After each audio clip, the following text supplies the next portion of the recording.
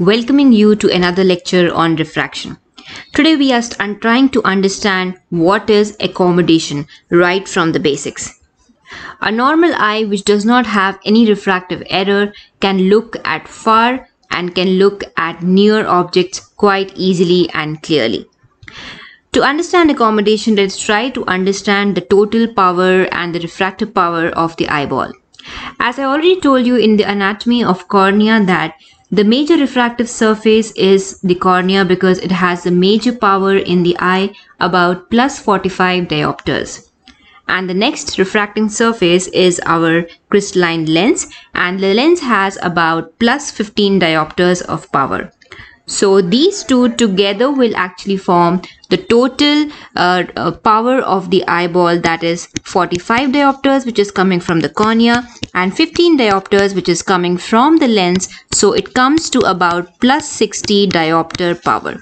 And since the power of the eyeball is in plus, it means that the eyeball acts as a converging lens, and the rays of light which are coming from far, usually they are parallel rays of light. So when such parallel rays of light will pass through the cornea and through the crystalline lens, which are the major refracting surface, and pass through the eyeball which has the converging capability, these two rays of light will actually converge and focus on the retina. So remember that parallel rays of light will always come from far and from the infinity. However, whenever we are looking at a closed object, that means an object which is located very near to our eyeball, what happens is that the rays which are coming from that object now will be diverging in nature. Okay, so the rays which are coming from far will be parallel. However, the rays which are coming from a near object will be diverging in nature, and the eyeball will now not be able to converge with that power of plus 60 diopters enough to bring the focus on the retina. So what is happening with this limited plus 60 diopter, the average power of the eyeball can actually converge only the parallel rays of light which are coming from far onto the retina. But whenever an object is placed near to the eyeball and we have to look at the near object, the rays, instead of being parallel, they will be diverging in nature, and such diverging nature of the rays will make them focus behind the eyeball. As the eyeball with its plus 60 diopter power was not able to converge the rays which are coming from the near object, which are diverging rays, onto the retina, there is a need to increase the convergence power of the eyeball, especially when we are trying to look at the near objects. And this is actually accomplished by increasing the refractive power of the crystalline lens.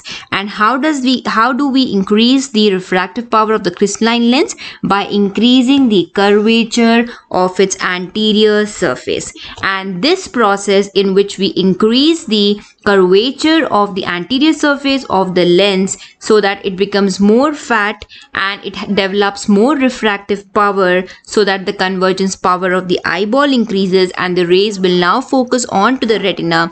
This entire process is called accommodation, because the eyeball, and to tell you the lens in particular, is trying to accommodate for our need to look at a near object. So this is what happens. Once there is accommodation, that means the lens will now become fatter. The lens will increase its the lens will actually become fatter and increase its converging ability. So what happens now? The rays of light which are coming from near, which were diverging and initially getting focused behind the retina, now because of the increase in the convexity of the anterior surface of the lens, will now have increased power of the lens, and therefore now they will be able to focus onto the retina, right? And this process is called accommodation. So what happens normally, if this is considered to be our normal eye, in which you can see the rays are parallel because this is an unaccommodated state, that means the patient is looking at far. So whenever we are looking at far in the unaccommodated state, our lens is spherical in such a way that the radius of curvature of the anterior surface is about 10 millimeter and the radius of curvature of the posterior surface is about 6 millimeters. In order to look at the near objects, like looking at the fine prints of a textbook or newspaper, the eye will actually undergo again the process of accommodation.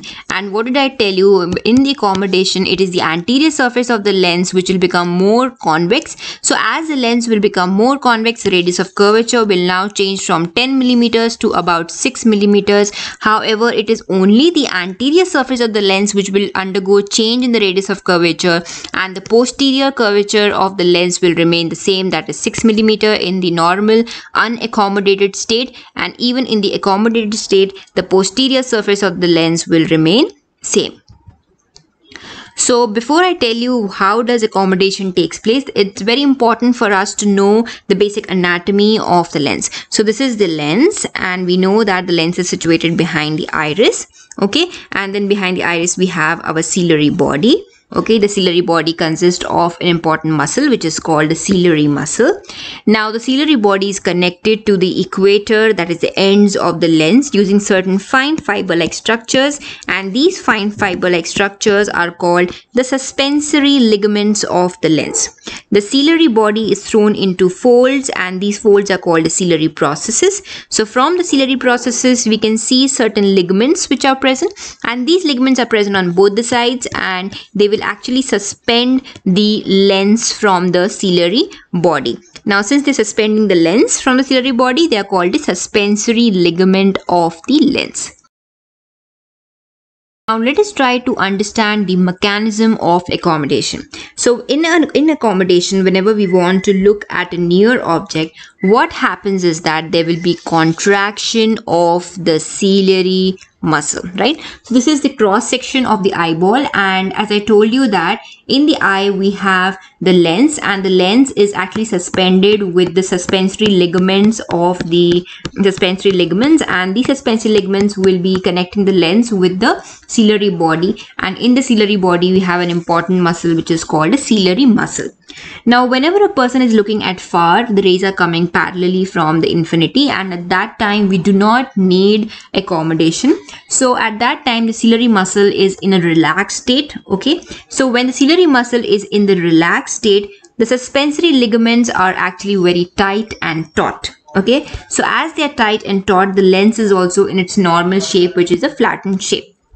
Now, however, when we look at a near object, there is a need for accommodation, and the ciliary muscle will recognize that need and it will undergo contraction. As the ciliary muscle will contract, this band of ciliary body will actually increase in its width. Okay, so you can compare the width in the first image from the second image.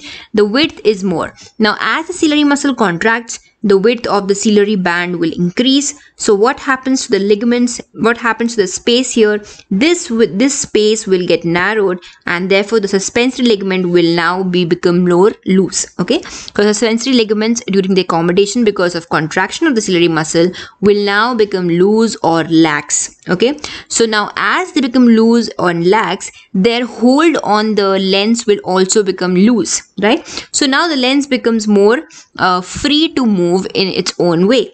Now the lens structure and the lens capsule is very elastic.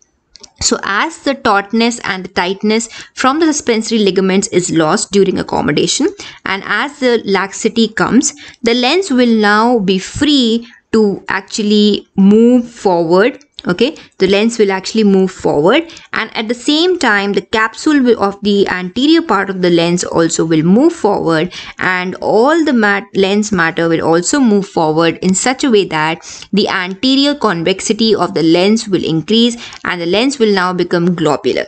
Now as the lens becomes globular, we know that the convexity will increase, and as the lens convexity increases, the converging power will increase, and thereby the lens will now be able to focus the diverging rays onto the retina.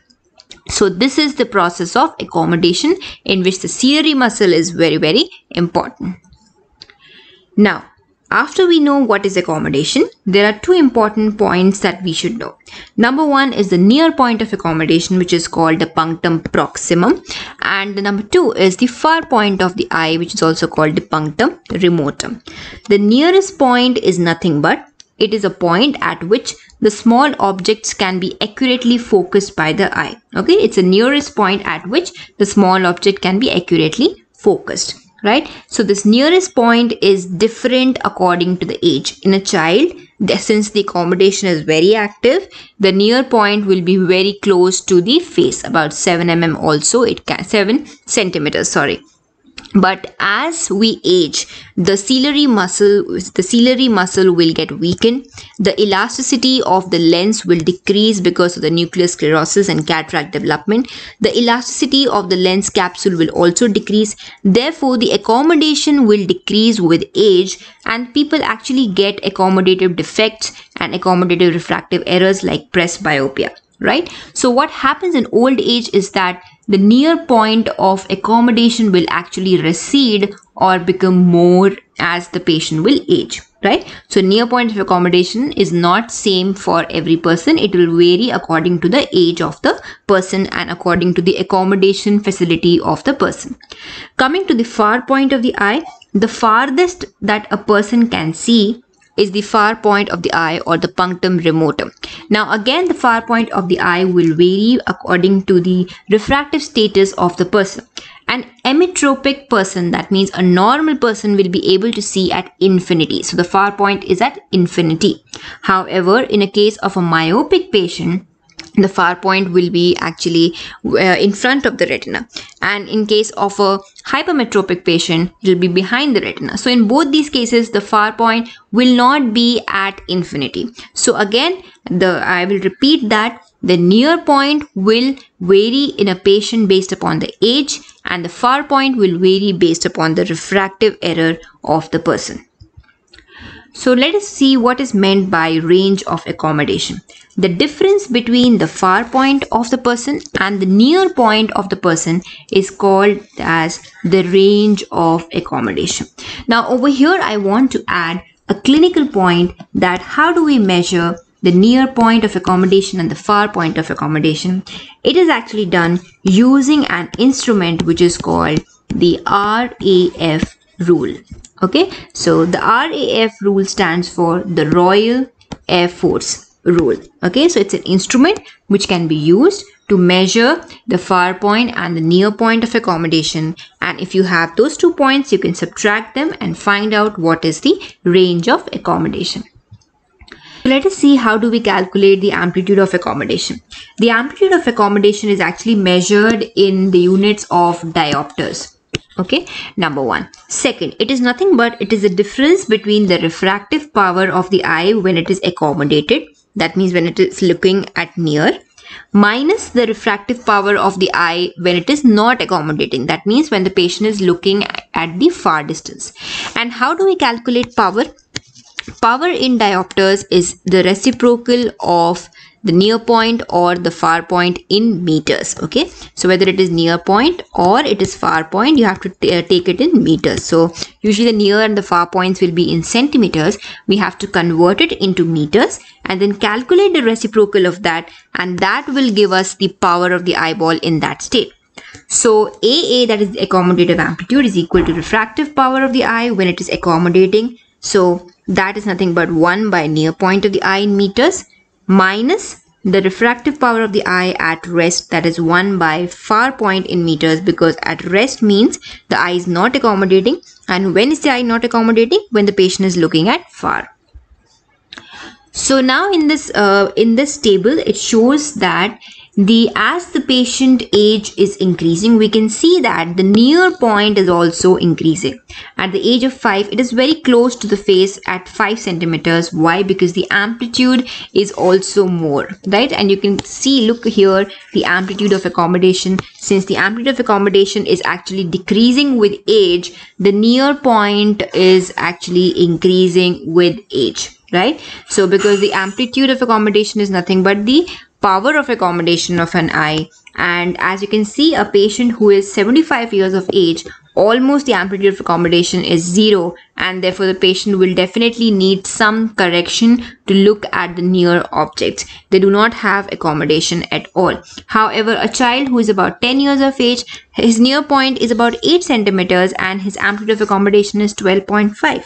Right? So important point that as the age increases, amplitude will decrease, amplitude of accommodation will decrease, and therefore the near point will increase or recede. Now let us calculate this amplitude of accommodation with some examples. In the first example, we will take a child who is about 10 years of age and who is emmetropic. Okay. So first, what do we need is the near point of accommodation for a 10 years old. For a 10 years old, it is about 8 centimeters. This is what we saw in this table. Now the refractive power in the accommodative state, that means at the near state. Okay. So what did I tell you? What is the near point? It is 8 centimeters. So the power will be calculated by 1 by 8 centimeters. We have to convert it into meters. So it will become 100 by 8. So the refractive power in accommodative state will be 12.5. And the refractive power of the eye of an emmetropic eye will be 100 by infinity, because the patient can actually look at infinity, so it comes to 0, right? So what is the amplitude of accommodation? The first one minus the second, that is 12.5 diopters minus 0 diopters, so it comes to about 12.5 diopters. So this is the amount of accommodation that a person or a child of 10 years needs when he wants to look from infinity to his near point, that is about 8 centimeters. Now let us calculate the amplitude of accommodation for the same child, but who is actually myopic with 2 diopters of error. Now the near point of accommodation for the child will be about 8 centimeters. Okay. Now the refractive power in the accommodative state will be again calculated in the same way, 100 by near point, that is about 12.5 diopters. Now the refractive power, however, for the myopic eye, I'm so sorry for the typing error here. The refractive power for the myopic eye here is how much? It is about 2 diopters.